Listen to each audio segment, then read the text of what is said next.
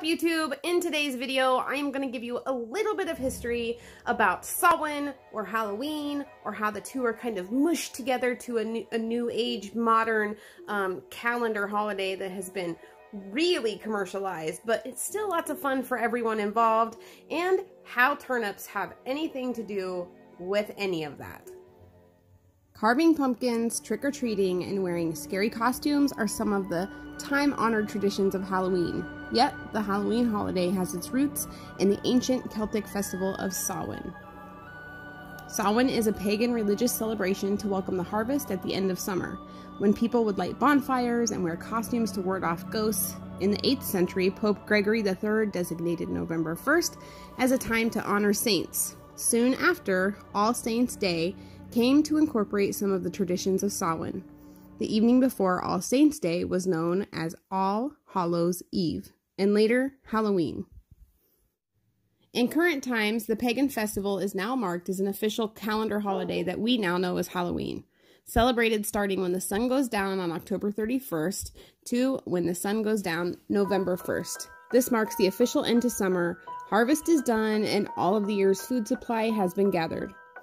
It is said that the barriers between the physical and spiritual world were breachable during this time, allowing spirits to interact with the living. People would dress up in scary masks and costumes to not be recognized as one of the living by the wandering spirits, but to make the spirits think that they were one of them.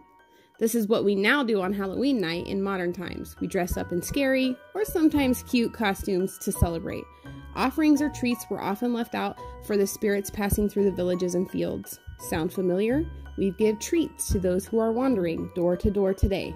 Trick or treat! There is folklore about an Irish blacksmith named Jack. Jack was a sneaky trickster who wasn't a very kind man. He was a drunk gambler, an underhanded double dealer. One night, he was gambling with the devil. The devil won the game they were playing, and Jack had to forfeit his soul. Somehow, Jack convinces the devil to let him live another year. In a year, when the devil comes to gather his winnings, which was Jack's soul, Jack says, "Hang on, let's go for a drink first." Jack convinces the devil somehow to turn himself into a coin so Jack could use it to buy himself more drinks, and the devil does this. Jack is so stingy, he picks up the coin and puts it into his pocket, where he also carries a silver cross, and he leaves. Being in the pocket of stingy old Jack next to a silver cross leaves the devil powerless, and he could not go back to his original form. Jack tells the devil that he will let him go only if he promises to not come back for Jack's soul for another 10 years, and the devil agrees. 10 years go by, the devil returns to collect Jack's soul once again. That smooth-talking trickster Jack convinces the devil to go up into a tree.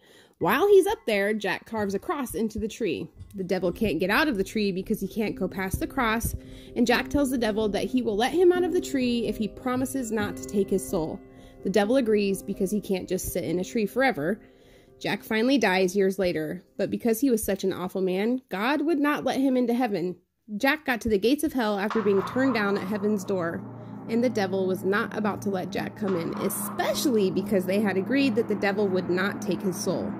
The devil handed Jack a piece of coal from the fires of hell and sent him on his way to wander the land restlessly. Jack used a turnip that he had carved to hold the burning coal to carry with him to light his way. This is how we now have the tradition of carving pumpkins and why they are called jack-o'-lanterns. The tradition was to carve turnips just like Jack had to do to carry his coal. As years passed and we twisted the traditions to fit better into our modern commercialized world, we began carving pumpkins as they were much easier to carve and turnips were not as plentiful. We don't use coals from the fire to light up our pumpkins. Today we use candles. It is thought that we carve spooky and scary faces into our pumpkins to scare off wandering spirits during the night of Hallows' Eve. You can imagine how excited I was when I came across these huge turnips growing in an area of our property that we call the graveyard. I mean, it's totally fitting, right? I'm not kidding. This is where we throw extra seeds that are loose in my pocket or plants that are nearly dead that we pick up for 20 cents at the store. I put them out into the graveyard, which is right next to the highway, and I just forget about them.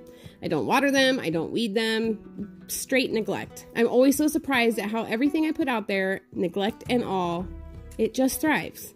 Not only thrives, but does better than the produce I spend hours tending to all summer long.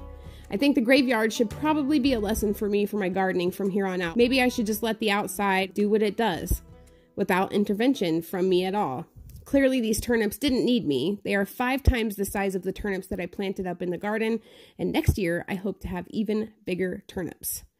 As I carve my jack-o'-lanterns from my giant turnips that I grow in the graveyard by the highway, I listen to Samhain history and traditions to learn everything I can learn. Originally, the Feast of the Dead was celebrated in Celtic countries by leaving food offerings on altars and doorsteps for the wandering dead. Today, a lot of practitioners still carry out that tradition. Single candles were lit in a window to help guide spirits of ancestors and loved ones home. Extra chairs were set at the table and around the hearth for unseen guests.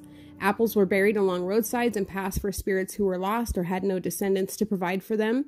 Turnips were hollowed out and carved to look like protective spirits, for this was a night of magic and chaos. The wee folk became very active, pulling pranks on unsuspecting humans. Traveling after dark was not advised. People dressed in white like ghosts wore disguises made of straw or dressed as the opposite gender in order to fool the nature spirits. This was the time that the cattle and other livestock were slaughtered for eating in the ensuing winter months. Any crops still in the field on Samhain were considered taboo and left as offerings to the nature spirits. Bonfires were built, originally called bonfires, for after feasting the bones were thrown into the fire as offerings for healthy and plentiful livestock in the new year, and stones were marked with people's names. They were then thrown into the fire, to be retrieved in the morning. The condition of the retrieved stone foretold that person's fortune in the coming year. Hearth fires were also lit from the village bonfire to ensure unity, and the ashes were spread over the harvested fields to protect and bless the land. Samhain lore by Akasha. That's super cool, right? Tonight, I will display our carved turnips in the windowsills with a single lit candle. Even though these turnips are pretty big for me, they aren't large enough to hold a candle inside of them to help see their spooky faces.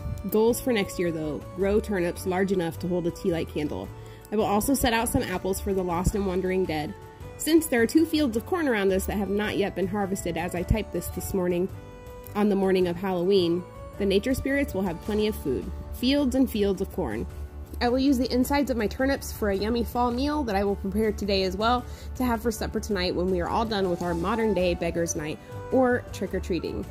Our kids will run door to door gathering so much candy. We will come home with cold noses and fingertips and have a nice warm meal at the end of the day. Of course, I will share that recipe with you here. Just go to the description, give it a try. I hope you have a great Samhain or Halloween or whichever you prefer. If you learned something today and would like to comment or even share this video, I would truly appreciate it. It would make my whole entire day. That's all I've got for you guys today. Happy Halloween! Goodbye!